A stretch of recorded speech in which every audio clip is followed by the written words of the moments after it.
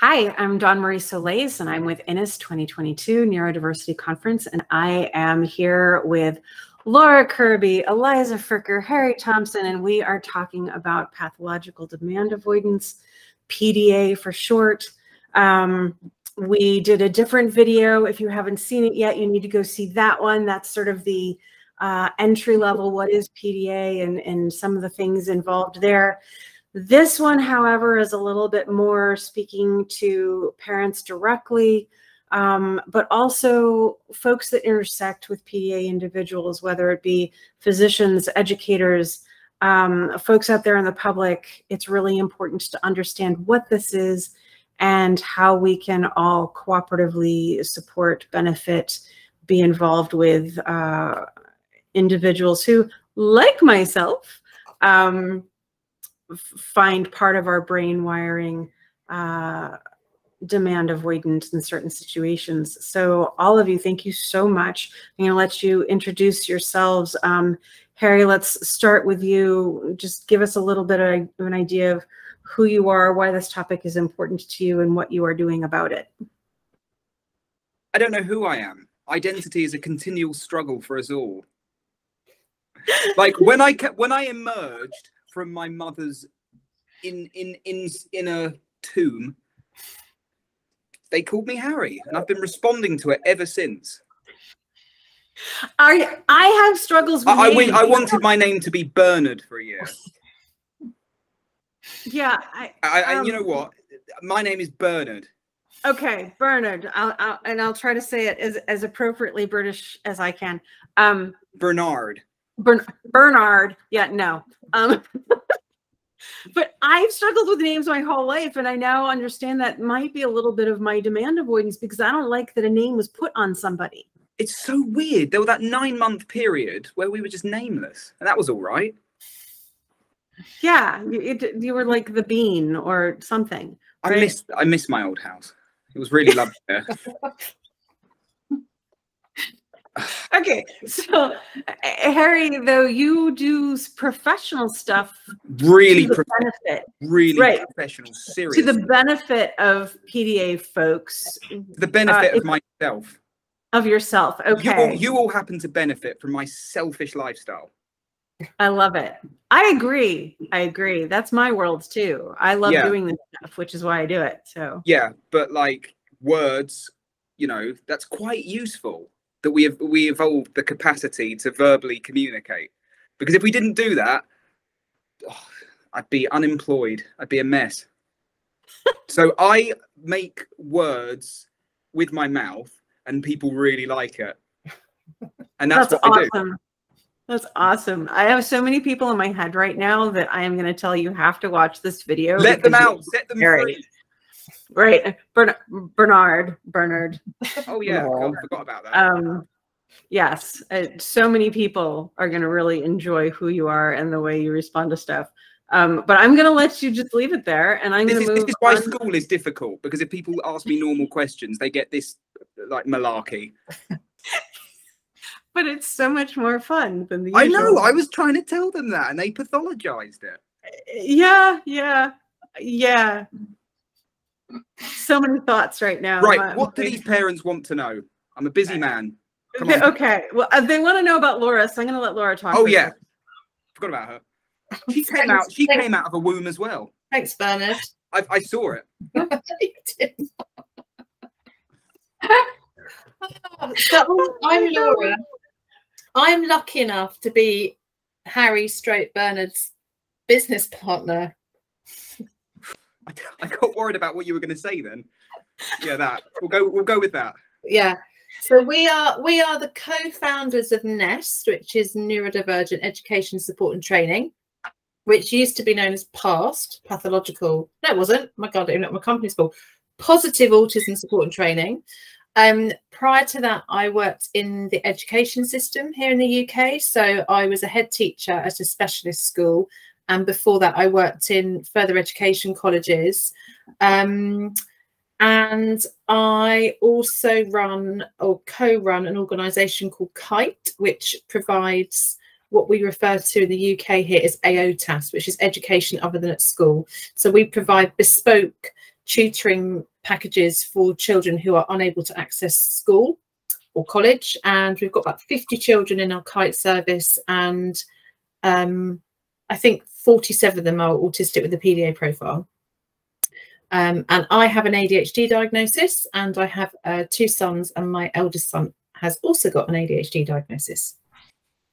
All right, very good. And you have a puppy in your lap, right? You have Not a puppy, a cat. Oh, sorry, kitty. Oh, all right. I misunderstood when I saw it Although coming. he does think he's a dog, so he'd probably be quite pleased that you thought he was a puppy. You get down. Well, I'm very happy when the pooches and the kitties join the party. We had I did a conversation with another individual, and their child was a regular participant of may I have toast and please fix the TV and all of those sorts of things. So yeah, the kitty is definitely welcome. Eliza, will you please do whatever it is you want to do? My name is Eliza Fricker. I'm an author and illustrator. I write the blog missingthemark.blog, which is about navigating the education system as well as autism. I am also recently diagnosed autistic myself. Thank you. Okay, I just want to get something out of the way to begin with. I love this topic, and I hate what it's called, pathological demand avoidance. I try to bring this up with clients, and I sort of warn them, you won't like what I'm going to call it. Try not to want to hang up on me and fire me as soon as I say it.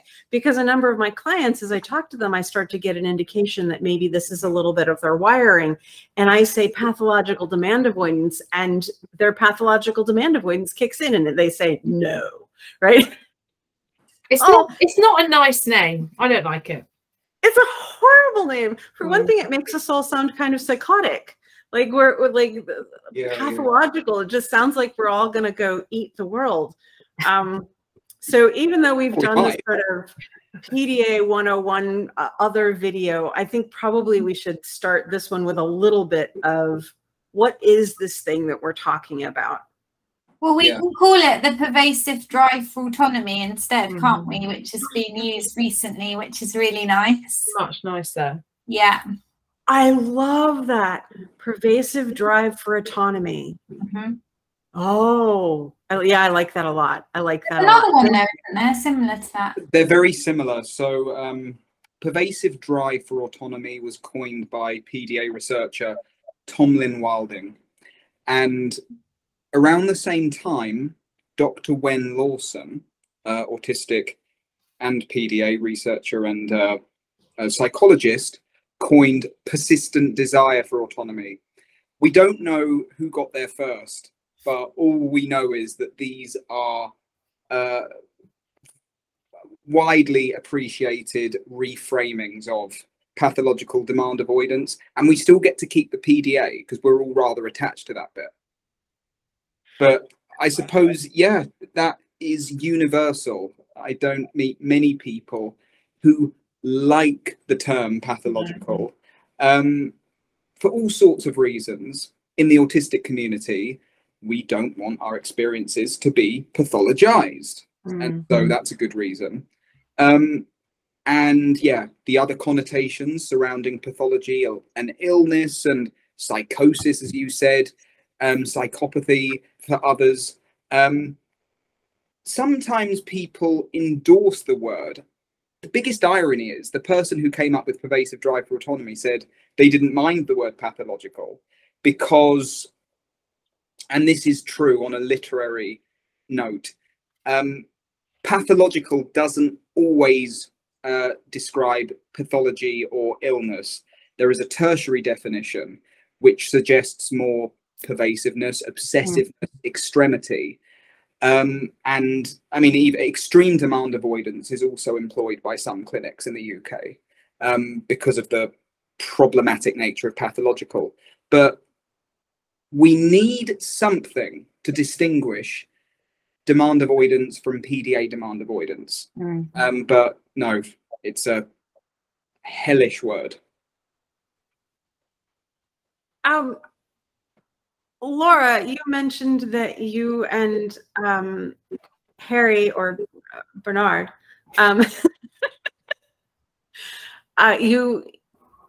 you organized Nest, and you help parents of PDA children. Is that correct? Yeah. So we set up Nest together at the beginning of the year. Harry came up with a name. So a little bit of background. I was known as PAST, which was Positive Autism Support and Training. And in the new sort of between Christmas and New Year, I got a little bit of kind of negativity on Facebook because of the name. People sort of were implying that it had links to ABA, which it absolutely didn't. But Harry contacted me and came up with this alternative name, and then contacted me again and said, actually, I think we should do this together. I really want to be a part of Nest. And it's been brilliant. Like, since we've joined forces, I think we've done so much together. We were doing a lot together anyway. But in terms of, it made sense, didn't it? It just made complete sense, yeah. And we work really well together. But we offer one-to-one consults with parents, which are usually online. We offer we run an assessment service. So Harry does pre-assessment screening, and then I work with a clinical psychologist. We do autism and demand avoidance assessments. But we also do either live workshops. Like before COVID, Harry and I were traveling all over the place doing live workshops, but we also offer webinars online, training online, and then we've got loads of stuff that we've recorded as well, which is on our website.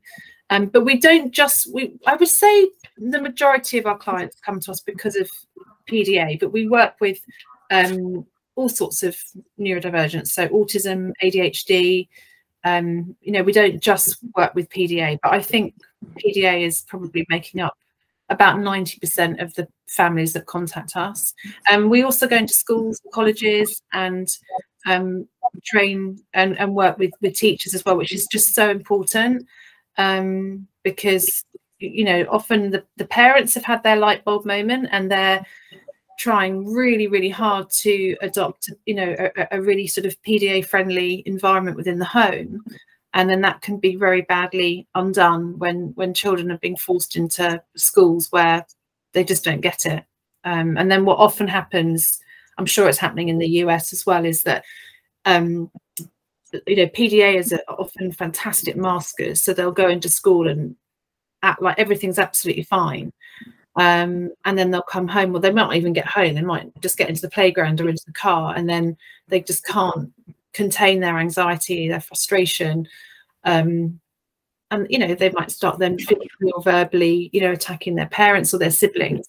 And it's very, very common, sadly, for parents to then go into schools and sort of explain how much the child is suffering, and the schools will say, well, we don't see any of that, they're absolutely fine when they're here. And of course then that puts the blame and the onus back on the parent. So it's, I think the work that Harry and I do, we want to do a lot more in schools, because it has to be joined up. You know, I've always said, and actually Eliza's just done an illustration on this for the book that we're writing together, which has got a child sitting in the middle of a triangle, and then around the triangle it's got parents, professionals, and school, and everybody has to work sort of in a very equal triangle to fully support that child's needs.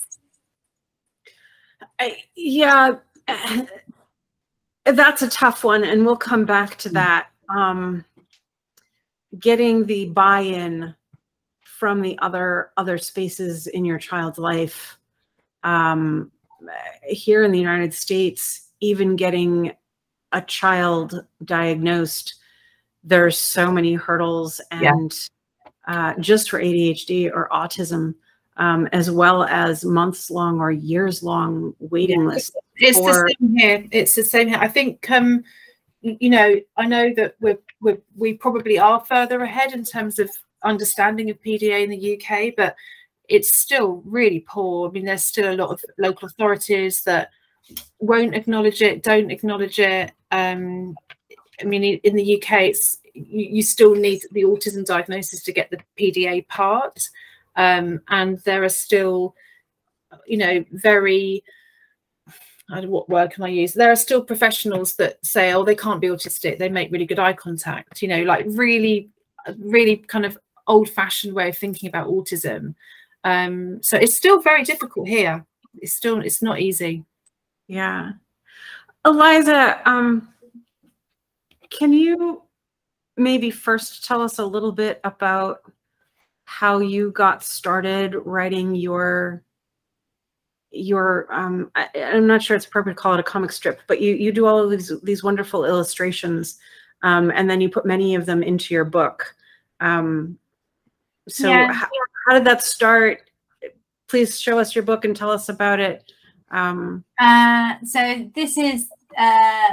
this actually is slightly different probably from my blog. This is but it's just all kind of supports and things that can really be helpful for families whose child is demand avoidant. And then the blog is probably more, I would say, actual experiences of being in that system of education and trying to access support. And really, the reason I sort of separate them out like that is because I started the blog really to help me process the experiences that we went through for 8 years, and to kind of help me make sense of it, because that's my way of communicating, is through drawing and writing. And so it's really just about what we were talking about earlier, when you've got a feeling and a sense quite a lot of the time, but when you're butting up against different systems, then you start to question yourself and those senses, and I suppose that's where eventually that leads to you being quite unwell. Really, you can become quite unwell as the carer or the parent, because you are ignoring what you intrinsically know and sense and feel is right, and that's where the kind of, I hate to say it, but that's where the madness lies, really, because you're going to meetings and you know this is all wrong and this isn't the right support for your child, but everyone you meet is telling you otherwise, and that's very, very challenging at times. The interaction with education institutions at any level, I know I have 3 now adult children who are all neurodivergent and have some measure of PDA impacting their way of thinking in their lives. Trying to advocate for them in school, especially because I didn't have appropriate language. I was unaware of my own neurodivergence, let alone theirs. You know, Laura, we would have been those people. Like, we could make eye contact. We were highly verbal. Yeah. All of us got missed, and all of the wrong labels flew at us. You know, my oldest was the problem child, and my middle basically just got ignored. Too intelligent, too high grades, and then almost incapable of doing homework. Almost, or, you know, like it regularly got told, we don't understand. You're so smart. Why aren't you doing what you're supposed to be doing? You're so good. Why aren't you, like, just what unfortunately was attempts to support this child turned into just really toxic types of experience for the child. Being told they were good sounded and felt like this incredible demand of never screw up, never do anything wrong, be perfect. Like, somebody trying to tell this child growing up, you're doing a good job, you are intelligent, all of those things turned into a version of themselves that felt really burdened and unhappy. And then when the youngest, again, not able to do homework and things like that, but the youngest somehow was able to figure out for themselves kind of what was going wrong and would go to their school folks and say, hey, can I do it differently? Can I, when I go home, I can't do homework, but as long as I stay in the school building, I can do homework. Don't make me go home. Let me stay here. And they wouldn't. Or let me have, in the United States, we call them study halls, these little periods during the regular school day where you can just do your homework. And they wouldn't allow her to have them because she was too smart. You know, those are not for, she literally had a person tell her, those are for stupid people, you may not have it. And she was horrified because many of her friends had study hall. And she told this person, I don't care. I don't care what they're designed for. I need it. Or I can't do my homework. And she was just told no. So how do you help education institutions, psychiatrists, psychologists, physicians, all of these people who are going to have an opinion about your child that may not match reality? How do you invite them in and involve them in this process and help them open their minds to this different type of thinking, this different way of interacting with the world? It depends how script that I sort of start with now. I just say, everything here is child-led, holistic, flexible, and I've kind of reel it off so that anyone that, luckily we don't have to meet too many people now, but it just gave them that they knew, because I think sometimes you have to think that and I have spoken to a lot of different ed psychs and professionals, and there's like loads of them are really, really good. You have to remember that they are also trapped by these systems that are decided by, you know, central government. So actually they go in there with, you know, a lot of them go in with the right, wanting to do the right, you know, the right thing. But, you know, when you've got these higher beings deciding how that's got to be, they're often as trapped as you are by these systems. But telling them in the beginning how you do things at least lets them know very early on, okay, right, they're one of those, you know, probably think, oh, right, hippie family here or whatever. But it just gives them that insight then. And then they know early on how you do things, because otherwise they're going to come out with the same old stuff because they don't know, and they're going to, you know, bring all that stuff to you, the visual timetable, because you could be starting from scratch, not, you know, whereas we can lead them a little bit, and that's okay. You know, like Laura said earlier, those collaborative approaches are so important, you know, and you know, I talk about all the time, collaborative, community, connection, but that's what you need to do, is build up those things around you, because that's how you're going to get the best for your family, really. It depends on how cooperative and open they are as well. It does depend on that entirely. I often, when advising people, I say, well, the first thing you have to do is bring all of this to the attention of the staff, professionals, etc., to gauge how flexible they're willing to be. It's when they isn't that's the issue. It's when they aren't that's the issue. And that's a tough one, because perhaps taking the plunge and removing them from certain environments that are not going to work is the right course of action. But I don't necessarily think that that's the only idea, right? It entirely depends upon the individual professional and how open they are to these ideas, and not only that, but what they are able to implement given their own limitations. But it's a tricky one. But I perhaps would point out that you and the child want the same thing. The child wants to be educated. You want to educate them, right? So again, it's the approach that matters. As in the last conversation when I spoke about, well, yeah, I want the same thing as the parent who's worried about the child's future. I want them to be thriving and flourishing and all the rest of it. It's the same within the school system. You want to teach. They want to learn. They do. They may not want to learn what you want, what you want to teach them. They may not be able to learn within the environment as it is now. Perhaps some sensory tweaks need to happen. And I always say, the teacher is first and foremost a student. They are the student of the child, their world, their capacity for learning, the point at which they become receptive to learning, right? I say that before you attempt to teach, see yourself as the learner. You are the student of the child right now.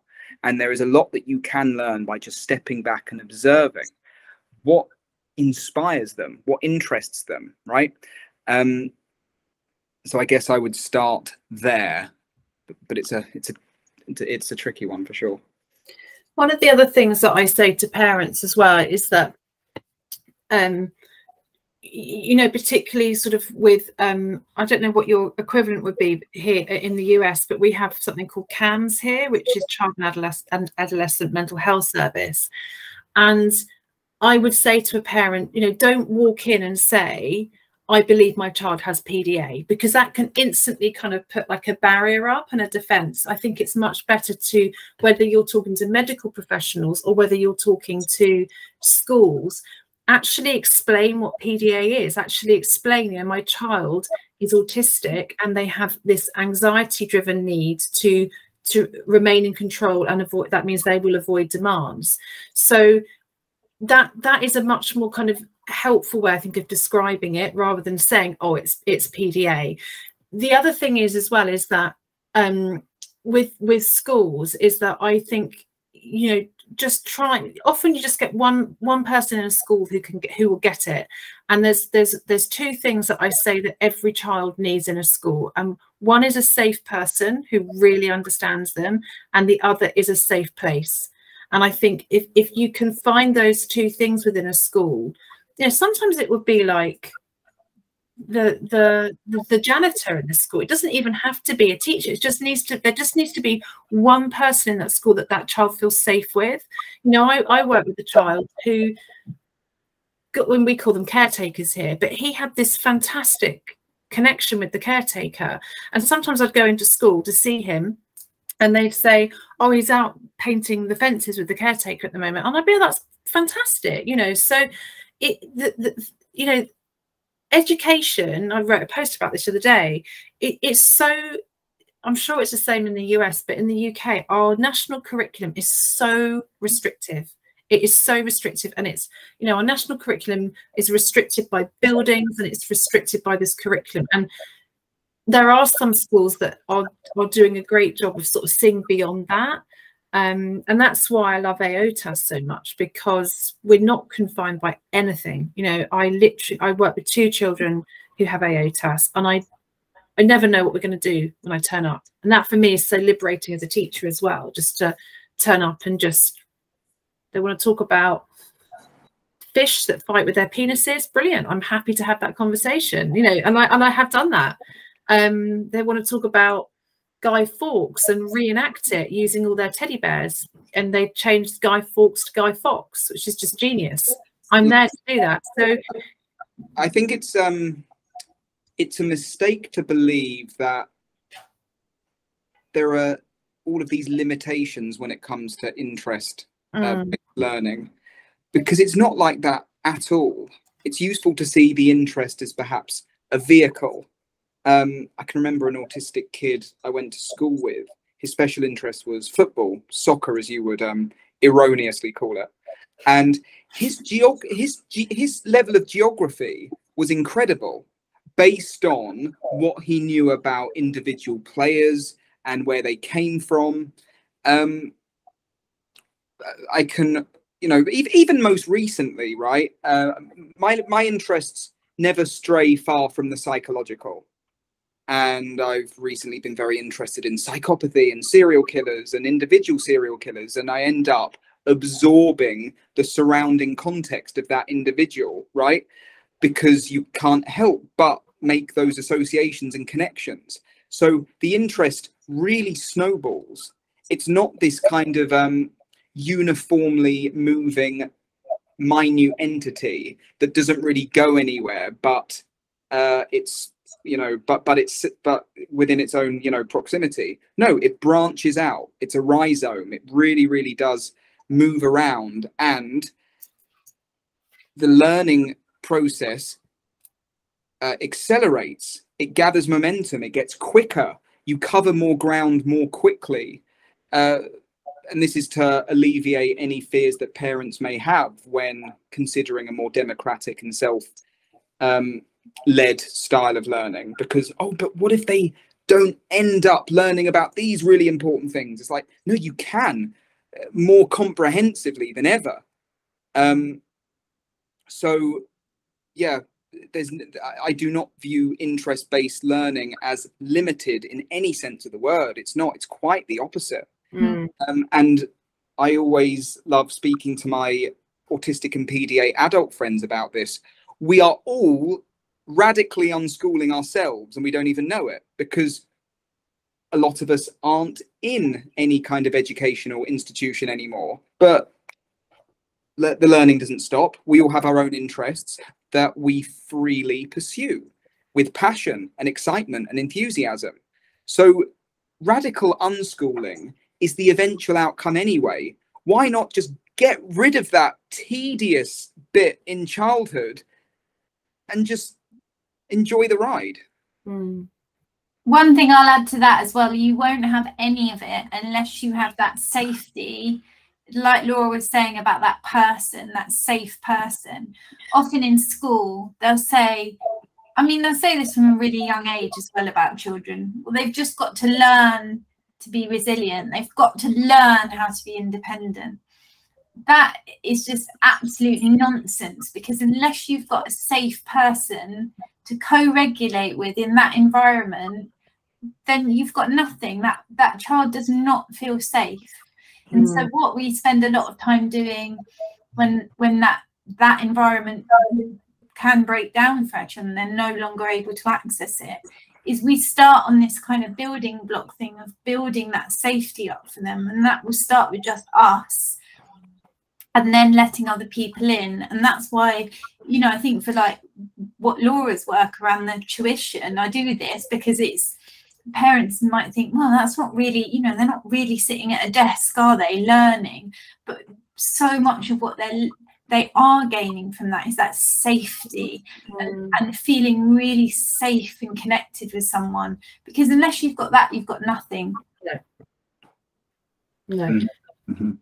One of the things that I find in my own practice is that PDA can often come along with, oh, my words just ran away from me. Give me a second.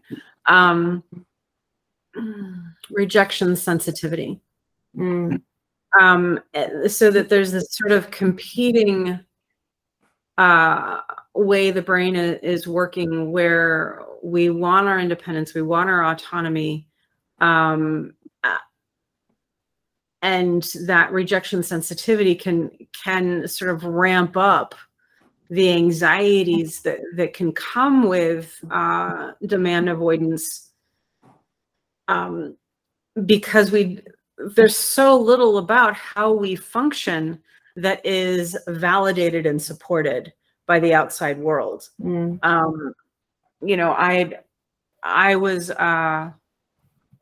in many ways an exceptionally obedient child, so I don't know that anybody would have ever noticed my demand avoidance, because my demand avoidance was it came out inverted. Yeah, I would think it was inverted, but it also came out in ways that I felt I could survive. So one of my favorite stories from high school is an English teacher who came unprepared for class, which respect and cooperation with a teacher was imperative. I really didn't want to cooperate with teachers who I didn't respect. I would, because I have that, you know, like intense obedience thing. My autism just operates that way. But came unprepared for class, looked out the window, it was snowing. And so she told us to write a poem about snow. I had no intentions of writing a poem about snow. So I wrote a poem about nuclear fallout in the language of snow, right? I got a high mark, and the only comment was disturbing, right? my sensitivity to rejection and my demand avoidance sort of created this really odd world where it looked as though I was cooperative. But I was finding my safest path through. And so when you talk about having that safe person or that safe space, you know, my oldest was very rebellious, very verbal, very, you know, so was viewed as obnoxious and uncooperative and all of those things. And so they got really negative feedback about their behavior all the time, but they would always have one or two teachers that just fell in love with their brilliance. It was a really brilliant, intellectually capable, verbally capable person. And so like the history teachers and the English teachers tended to like them while the other teachers did not. And but they didn't feel capable of advocating for this young person the way was necessary. So even though there were technically safe people, there wasn't enough advocacy for the way they thought and the way they needed to interact with information. And the fact that if anybody would have just gotten out of this individual's way, my oldest's way, and let them be interest driven. Half the reason why the science teachers and stuff didn't like them is because they'd come with more information than that teacher had. Yeah. You notice this, right? I remember when I started working closely with a lot of PDA kids, and they would be brimming with this charisma and light, and it would always be a case of, oh yeah, of course the system hates you, you know, of course they hate your free-spiritedness, your independence of mind, and your original perspective, and your innovative streak and spark. It's like, of course a person like that is going to be pathologized, and it's such a shame. I can recall growing up not wondering how it was that I was going to get my work done and, you know, attend and behave properly, etc. But I remember having these weird moments of insight, and I remember one of them quite clearly was, someone needs to show me how to tame the untamable beast within. Because I can remember feeling like there's so much happening that's just not harnessed or not controlled. And everything I'm being asked to attend to has no relevance whatsoever. It has no bearing on this. I had this sense of, this almost conceited sense of, I can do the academic stuff on my own, in my own time, right, at my own pace. But can someone please show me how to rein in this intensity? You know, and I couldn't really even speaking about it now sounds vague, right? But if I speak about it to my close PDA friends and they get what I mean, they say, yeah, God, this is a responsibility here, right? This can spill out. There are certain things I have come to realize I have to steer clear of. There are certain things that I have to do, which sounds bizarre, but I often talk about, I have to do that. And within that sense, I'm separated from the obligation. And there is, I'm going to do that. You know, you can get to that place where you are riding the obligation, right? I talk about this sense of, I can only become, I can't do. Doing is impossible, because do means that I'm separate from that which needs to be done. But when I'm doing, I'm actually becoming, right? So there's this sense of, I'm riding the obligation. And yeah, there are sacrifices. There's an intensity that I felt that I couldn't control, that would unveil itself and unleash itself in really kind of messed up ways a lot of the time, you know. But I wanted people to show me how to tame and harness that growing up. I thought, just the school stuff, who cares? I've got that covered.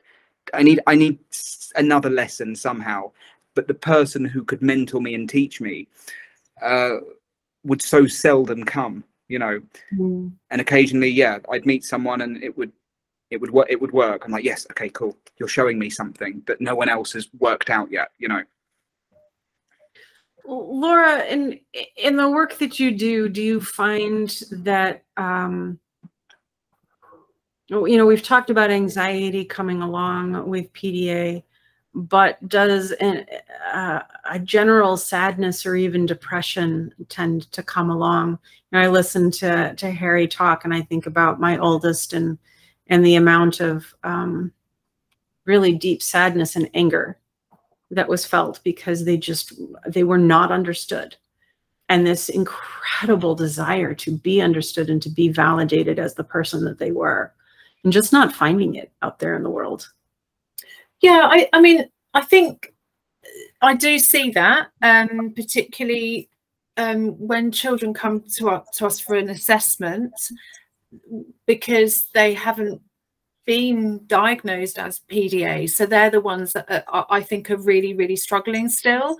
You know, I always think about this child that came to see us recently who'd kind of struggled in primary school, and then he'd transitioned to secondary school, which I think you would just call high school, and his life kind of imploded. You know, he wasn't able to go to school anymore. He was so, he didn't understand the injustice of school. You know, he was saying things to me like, I don't understand how teachers can shout at me, but if I raise my voice back, I get into so much trouble. I don't understand why teachers get to sit on comfortable chairs and I have to sit on a hard plastic one. He just couldn't cope at all. And because he wasn't going into school, he like lost his social, his peer group. And I did see a real sadness within him. But I also see the other side of it. And because I work with children who are diagnosed and who have AOTAS and are having these amazing opportunities working with people who that really get them and really get PDA, and their parents really get them in PDA, I see children that are just absolutely thriving. So I think it depends, you know, the children that I work with, it very much depends where they are kind of on their journey. And I would say that's the bit that kind of can sometimes get mixed up, where sometimes the adults around a PDA child can assume almost that they're okay just being left because of the autonomy element, that they're just leaving them. And I think that that's when you can see, sometimes when I speak to families and they'll say that the child is just on their own in their room all day. And I think that obviously for a lot of children, they will have a kind of burnout or even a breakdown after their experiences in school. So that will appear to, you know, they will be very low and be in their bedroom for a period of time. I don't think they want to stay in their bedroom. No. That's where the input requires a lot from the adults around that child, constantly checking in, constantly offering stuff, constantly being available, even if that's, you know, when you see they're more energized at 10 o'clock, being available at 10 o'clock without a sigh or a begrudging thing if they want to make a cake, because you've just got to be available on their schedule. Because I think that sometimes that isolation for those children is not something you have to think. For most children, they don't want to live in their bedroom. Just because they, you know, it's the same as when people would say our child that sat in the corridor all day at school because the classroom is too overwhelming, or maybe they're happier out there because they're autistic. But no one's happy really to be completely isolated with no input or stimulation. So I think that that's something that's sometimes misconstrued, and I think that's where we have to think creatively all the time about how we input to that. Yeah, and I always say to sort of people who work in education, and Harry, you kind of alluded to this earlier, but you have to become like a learning facilitator. You just have to be there to, I mean, again, Eliza and I, we've got an illustration of this of the book. We've got a market stall with all different kinds of, you know, like all these different market stalls. And like when you go to a market, you pick things up, you put them down, you browse. There's no pressure to buy. You just kind of, you find something that takes your fancy, and then you pick it up, and you might take it, you might not. That's how education should be. But actually, as a parent, you've just got to be there to facilitate as well. And I think a lot of the children that we work with, they often do have autistic burnout because the system has been so horrendously damaging to them, and they might retreat to their bedroom. But again, another analogy that Eliza and I have written about, and Eliza drew, is a tortoise. You know, a tortoise will pop its head out of a shell and have a little look around, and if it feels safe, it will stay out. But if it feels scared, it will retreat back in again. So again, as a parent, you've got to be there to sort of just facilitate. And I know we mentioned this in the other video, but connection is so important. I had a consult with a really nice dad last week, and you know he came to me, you know, feeling a bit down because he'd been gaming with his son, and he wasn't very good at gaming, and the son was calling him, you know, the kind of most abusive word that you can, or the most offensive word, and I think he thought I was going to say, oh, that's terrible. I said, that's fantastic that you're gaming with him, you know, well done, that is what you should be doing. And yeah, you aren't very good at it at the moment, but you are trying to build that connection, and you will get better. And I think we just have to find those little things, like Eliza said, if it's baking a cake at 10 o'clock at night, then you won't have to be baking a cake every night at 10 o'clock. But by baking a cake at 10 o'clock, you're showing that child, I'm really, really here for you. And then the next, you know, a week later, it might be 8 o'clock or whatever. Do you know what I mean? It's not going to be forever. But like forging those really trusting connections, whether it's as a parent, as a professional, it is just 100% the most important thing that you can do. That's amazing. Gosh, I could talk to all of you forever. But we are coming up on our time limit. Is there a thing that maybe each of you could think, if somebody's just starting on this journey with their child, whether they're maybe after listening to this, they think, oh, maybe that's what my child is dealing with, or maybe that's what I'm dealing with. Something that might get them started in a direction. You know, obviously they can reach out to all of you and those sorts of things, but what do I implement in my own life as maybe step one if I want to start doing a better job supporting my PDA child? Harry, you're muted, I think. I think a period of deschooling and deconditioning has to take place first and foremost, right? Because yeah, how we are conditioned to believe what parenting and teaching children entails exists in stark contrast to teaching and parenting the PDA way. So as we need to lessen the internal conflict and paradoxes as much as possible, really throw out the master's tools, as it were, and create a new set. That has to take place first and foremost in my mind. Before people, as I said before, people want to know, and they want to know in a very un-PDA way, right? So people who follow me on social media will know that my biggest bugbear is the question, how do I get my child to X, right? And I say, no, you need to lose your conditioning first. You need to completely deschool and throw out everything you know before you start again, and see your child as instrumental in the process. And in the right, they are showing you every meltdown, every expression of emotional distress is your teacher. They are showing you what works and what doesn't work by just expressing. That's great. Eliza or Laura? I think one of the things, if you're sort of questioning this and thinking this seems extremely radical, I will say that you will have a connection, more of a connection than you've ever had before. Because what you will have got to a point, and there will be massive disconnect with you parenting the other way. I know there's many other ways within that, but you can have a much happier household when you do rip that rule book up. And it is okay to look back at your own history, how you were brought up and what you thought you should do, and say, well, actually, was that okay? And does it matter if we do it another way? And you will see the reward in you won't have those meltdowns and you won't have those difficulties, and you will have that genuine connection, which you will have had that disconnect before, and you will actually get to understand and see your child, and it will be a happier place for it. Laura, any last words? Yeah, I just think, I mean, Eliza just alluded to this, but I would just, you know, pick your battles. Ask yourself, does it actually really matter if, you know, does it matter if my child's got their iPad at the breakfast table? Does it matter if they don't want to take a coat to the park? You're never going to put your child in a position where they're in danger.